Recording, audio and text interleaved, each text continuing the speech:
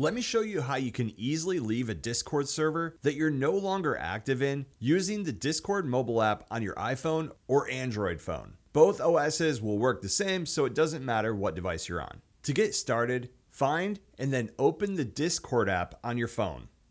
Once the app is open, you'll need to get to the list of the servers that you're currently joined into. You can see this by swiping from left to right if you're currently in a server or a channel, or by tapping the servers button on the bottom left-hand menu.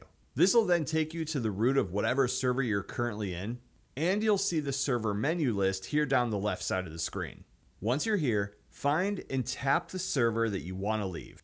At the top of the screen, once you select the server, you'll see its name. Choose this, and then you'll be taken to the server's details.